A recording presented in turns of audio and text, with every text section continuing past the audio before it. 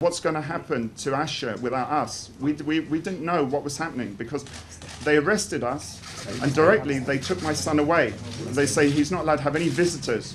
We said, you don't even really know what's wrong with him. He needs therapy on his legs, on his arms. You need to move him. You need to turn him from side to side.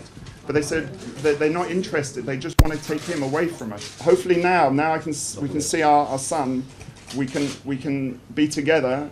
We can show love to him because without that, there's no purpose to life. We just want to help my son get through this bad time.